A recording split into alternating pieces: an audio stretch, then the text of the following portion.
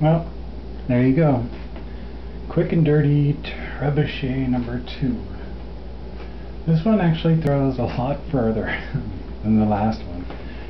I actually went in and I redid these and this because they weren't meeting evenly, and so the boom was pulling back really crooked, and I didn't want that to happen, so I redid them.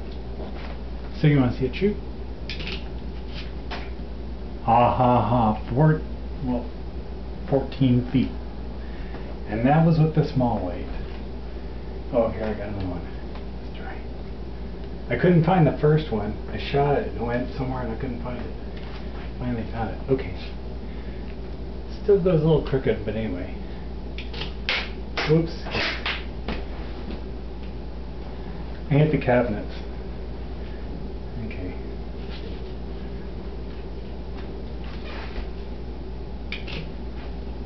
Oh, all the way to the door.